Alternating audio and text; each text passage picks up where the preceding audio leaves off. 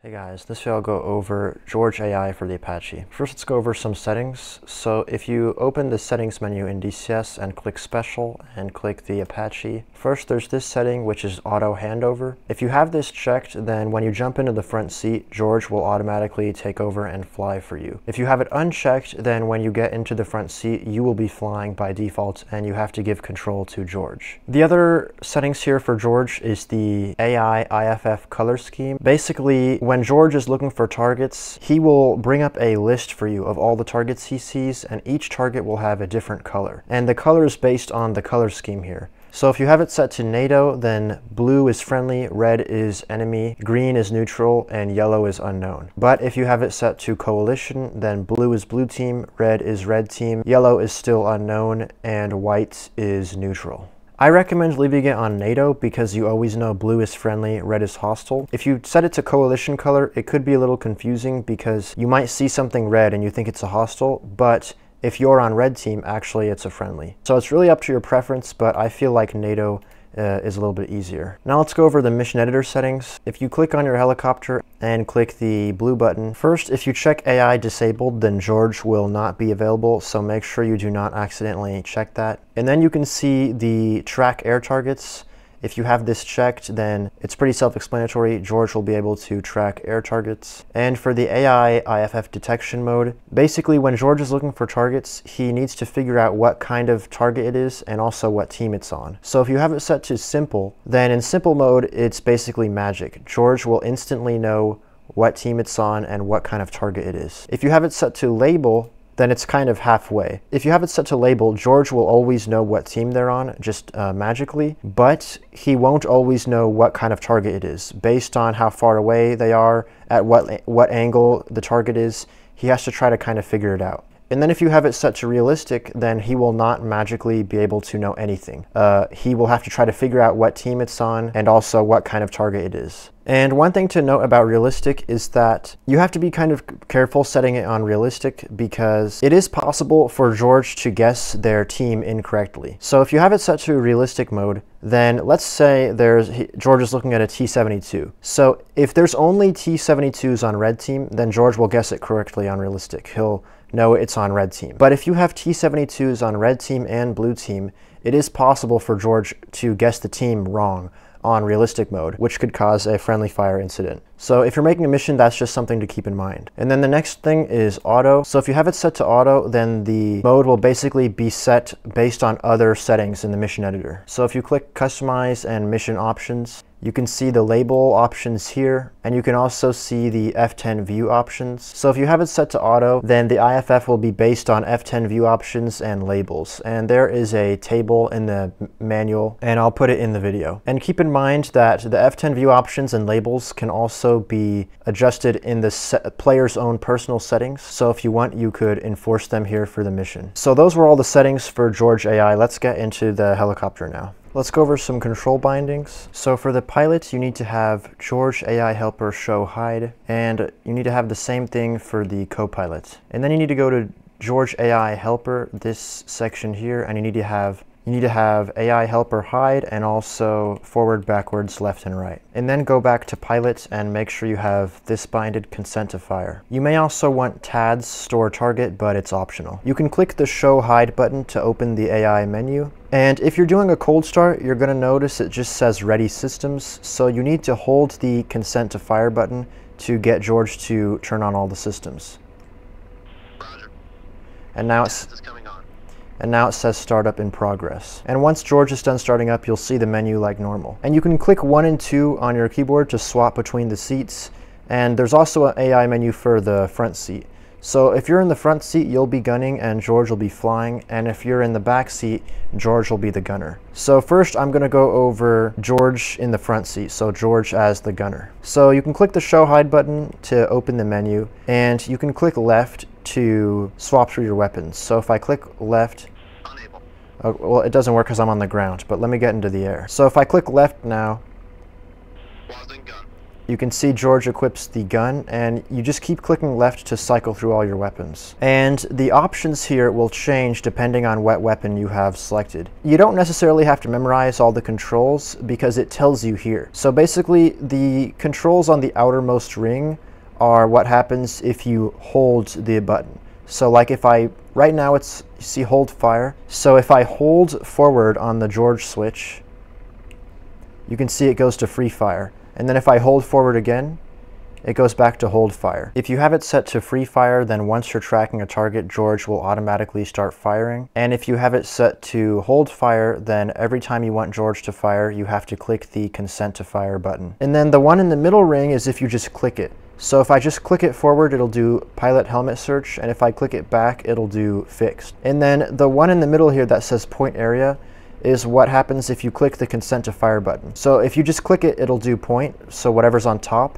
And if you hold it, it does whatever is on bottom, so area search. And the commands change depending on what the situation is, what weapons you have. There are a couple commands that are always the same no matter what. So like I mentioned, left clicking is always the same, it switches through your weapons, and clicking backwards will always reset the TADS. So the TADS is the targeting camera, and this bottom here is actually the only exception that's not a command. This bottom one just tells you the status of the TADS, which is fixed right now. So if you click backwards, the TADS will always reset and just point forward. And the other command that's always the same is if you click forwards, it does a pilot helmet sight search. So basically George will point the targeting camera wherever you're looking. So if I look over there and click forward, Aircraft's armed. Slaving. Deslave. and you can see George is pointing the targeting camera there. And you can see now on the bottom, the status of the TADS is deslaved. So this bottom part always tells you the status. And if you want to see the targeting camera, you can actually go to your screen and click the video button and click TADS, and now you can actually see it. And if you want, you can change it to green. And you can change the zoom here too. So like I mentioned, if you click backwards, it'll reset it, and you'll see it'll say fixed here. So let me click backwards.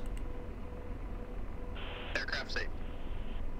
See, he pointed it back to the center, and now it says fixed. And another thing, if you don't see this little dotted cross here, what you do is just click weapon and click acquisition here and make sure TADS is selected. Because if I select something else, you can see that dotted cross is not there anymore. So you need to click acquisition and TADS, and then that dotted cross will always show you where the targeting camera is pointing. So earlier I told you about George finding targets and it showing the list with the colors. So let me actually show that to you now. So I'm going to point my helmet and click forward. Aircraft's armed. And deslaving. And George will bring up this target list, which shows you what is, near where the camera was looking. So you can use up and down to scroll through the different targets. And you can see blue here, I have it set to NATO colors. So blue means friendly, and you can see the target type. So if I scroll up and down, it switches the camera through, and I can look at the different targets myself. I can click zoom here. And basically, if you click left, it exits the list and it goes away. And then if you want to re-bring the list up, you can see here it says TADS line of sight search. So you just hold it down, and you can see now it brings the list back up. An alternative to holding it down would just be to command another pilot helmet sight search, so just looking in the same direction and clicking up again. And deslave. And after a couple seconds, the menu will come up. Now, whenever he's searching for targets like this and he has this list, you can see the options here change a little bit. So if you hold the switch forward, it'll actually zoom in on the camera. So you can see it zooms in, and then I can zoom in again. And then you can see now it says TADS zoom minus, so I can hold it backwards to zoom out. And that zooming is not the same as this zooming. This zooming here just changes like the video display on your little screen. But the zooming here in the AI menu actually changes the zoom on the actual targeting camera that George is messing with. And you can see here it says FLIR. So if you remember, the bottom one is holding down the consent to fire switch. So if I hold it down, it switches to DTV, so now it switches to the camera. And if I hold it down again, it switches back to the FLIR. And if you want to lock onto a target, basically you select the one you want, and then you click right, Tracking target. and then he starts tracking it. So now I basically have this target selected. And you can see the controls always change depending on the context. Now you can see FOV is on the top here in the center, which is just clicking the consent to fire. So if I click it, it changes the FOV now. So the controls always change depending on the context. So if you want to know what does what, just look at this little menu here. Another thing you can do is select multiple targets. So you can see there's select here. So I can go to a target and click the consent to fire switch, and it marks it as target 1. And then I can mark this guy as target 2. And then if I click right, it'll auto select target 1. Tracking target. See, it went back to target 1, and now what happens is that once this target's destroyed, it'll automatically switch to whatever was target 2. Also, when you're using multi-select, if you're hovering over a target you don't have selected and you click right, it will select that one target, but it will disable the rest of your multi-select. So that is the multi-target select function. Now, once you have a target selected, you can see this here says not lasing, so if you click right, Laser on. then he'll turn the laser on. Normally, George will automatically use the laser when he needs to, but this option is just if you need to manually turn it on for some reason. Like the manual said, one example would be, instead of George firing the missile, if you're going to manually command the missile fire, then you could use this to manually turn the laser on. Let's go over some other search modes now. You can see it says point and area in the middle. So first let's go over an area search. So you can choose the type of area search you want by holding left long. Now, if you have a weapon selected, it doesn't work. See, if I have the gun selected, I don't have that option anymore. But if you have no weapons selected, then you get these options on the side. So if I hold left, then I can choose what type of area search I want to do. And you can see there's forward and pilot helmet sight. And FCR and PFZ are related to different functions that I'll go over in different videos, but for this video I'll go over forward and PHS. So if you click right, you can select the forward area, and you can see since area's on the bottom here, you hold down consent to fire to command the area search. And right now it's doing a forward area search, which means that basically he'll just sweep the TADs back and forth until he finds something. Aircraft's armed. Scanning. See now he's just going to scan it back and forth. So let's select the other area search, which is PHS. So this works the same way, but it's based on where you're looking. So I can look at that mountain and hold consent to fire. Roger. Slaving. And Scanning. now he's just going to scan back and forth. So, and then we can go over point search. So if I hold right, you have the point search options, and you can basically select a point here. And I'll go over the different types of points in the Apache in another video. But basically what you would do is select the point you want, and then you would just tap consent to fire, and it would point the camera in that direction. Slaving. See, now he slaved it to that point that I had selected earlier. But one of the types of points I will go over is a target point. If you bind the TADS store target button, what you can do is click it and George will store a target where you're looking. And in order to store a target, the TADS has to be in tracking mode. So what I did is I did a PHS search, and I'm going to just select something. Tracking target. And you see it says tracking here. So now once it's tracking, I can click the store target button. Blazed and stored. And you can also store a target when you're just scrolling through the list. So as you can see, I'm not tracking here, I'm just scrolling through the list, and I can still click the store button to store a target. Target stored. So now what I do is if I hold right, and you can see on the left there's control measure and target. And control measure is another type of point I'll go over in a different video, but the targets here are the ones that I created when I did TAD store target. So if I hold right, it brings up the menu here, and this is the target I stored. So I can select it now, and now I'm going to reset the TADs. And saved. And now I'm going to do a point search. Aircraft's armed. Slaving. And now it points it back to the target point I had selected. And when you're in the point menu selecting what point you want to look at, you can see the middle here says last stored target. So if you click your consent to fire, you can see it selects your last stored target that you made. One more thing to mention about the list. So when George creates the target list, it is sorted based on what type of search you did. So if you did an area search, or if you did a direct search, which is where you did the just clicking it forward, the pilot helmet sight search, then it'll be based on priority. So whatever is at the top of the list is the highest priority target. But if you did a point search, then it'll be based on distance. So whatever's at the top of the list is what's closest to the point. And another thing to mention is that whenever you are going through your targets here, when you have the option for TAD zoom and also selecting the FLIR or the TV camera, the manual said zooming in with the TADs and changing it from TV to FLIR actually can affect how George detects what target it is. So if you're using like realistic setting, which is where it's not magic. George actually has to try to figure out what kind of target it is based on how far away it is and the angle you're looking at. It said if you switch between TV and FLIR, and also if you do the TADS zoom in, it can help George to figure out what type of target it is. Now, if you're tracking a target and if you have a weapon selected like gun, then you'll see this thing here that says ADJ. So basically right now I'm tracking. You can see the tracking gates around it, but in certain situations it might be hard to track the target.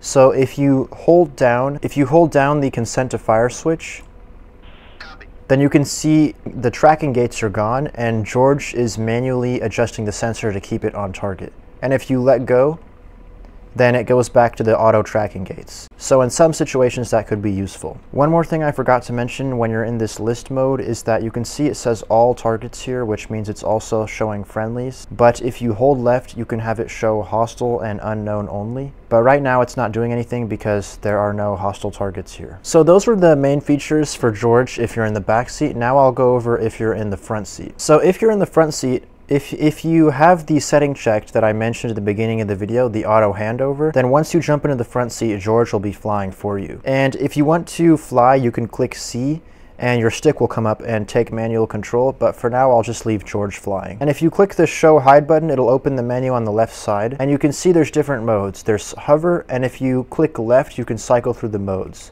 So combat, CMWS, and flight. So the HB is hover mode. So in hover mode, you can click up and down to adjust the altitude. So I can decrease, and R is for radar, so which is basically altitude above the ground, and B would be for barometric. So I'm going to, drop it down to 50 feet. And now George is going to lower the altitude for me. Another thing you can do in hover mode is if you hold the George control forward, backward, left, and right, you can move the helicopter. So if I hold it left, you can see he slides it left a little bit.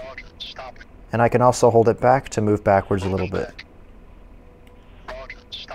And the other thing you can do is, is tell him where you want to point the helicopter. So if I want to point left, you look left and then tap it to the right. Copy. That's the location. And now he's going to turn it right. And on the menu here, this little yellow, these two yellow bumps are where your selected heading is to point the helicopter to. And you can also see it here, 63 degrees. And you can see if I choose another direction to point at, it's going to change. Copy. That's the location. It changed to 83 degrees here. So that's the hover mode. Now we'll go over flight mode. So in flight mode, if you hold it left and right, it lets you fine tune the angle to look at. So if I hold it left, you'll see the little bug start to move. And pushing it forward and backward adjusts your speed. So if I push it forward, you can see ground speed goes to 40 knots. Speeding up. Now in flight mode, to change your altitude, you have to hold it up and down. So if I hold it down, you can see the altitude change. And in flight mode, you also have the ability to just turn it where you're looking. So if I look off left and right click it, Copy. That's the location. then he'll turn left now. So next we'll go over combat mode. So in combat mode, you cannot fine tune the heading. If you hold it left or right, it goes by 90 degrees. So if I hold it left, it'll basically just brake left. Left. In combat mode, if you press it forward, it'll look where the TADS is looking. Now right now the TADS is not looking at anything, so I'm going to enable the TADS, and I'm going to point the TADS off to the right, and then I'm going to click forward short. Roger. Aligning. And now George is going to turn the helicopter to point where the TADS is looking. And in combat mode, if you click right short, George will fly to the direct to queue, but that has to do with the navigation system, so I'll go over that in a different video. So the last mode is CMWS. This lets you adjust the countermeasures. So you can click forward to arm or safe it, and backwards to set it to auto or bypass. So those are the main features of the George AI. Thanks for checking out this video, and I'll see you later.